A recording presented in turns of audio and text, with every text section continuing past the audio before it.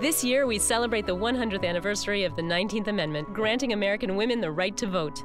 The Mississippi Industrial Institute and College, now the Mississippi University for Women, played an active role in the state's suffrage movement.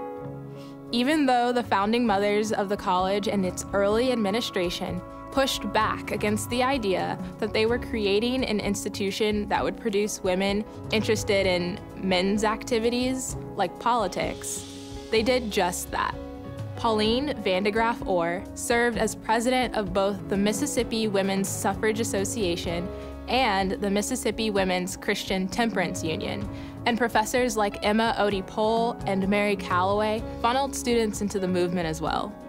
Those students would go on to advocate for franchise as activists, writers, and speakers. This message was made possible by the League of Women Voters of Mississippi and the Mississippi Humanities Council.